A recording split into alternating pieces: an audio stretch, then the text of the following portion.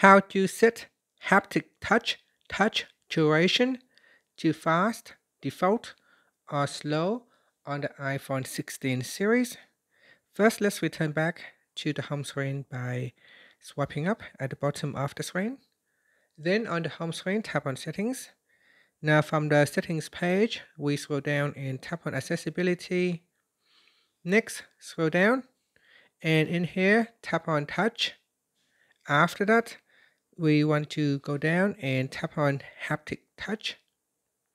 In here, to change the touch duration, you can select fast, default, or slow. So if you want it fast, you can select fast here. You can see when you're touching it, you can hold it for a very short moment and the haptic touch will respond to you straight away.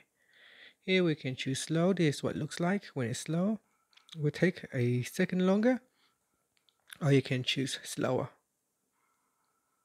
And that's it.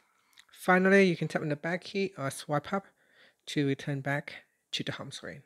Thank you for watching this video. Please like and subscribe to my channel for more videos.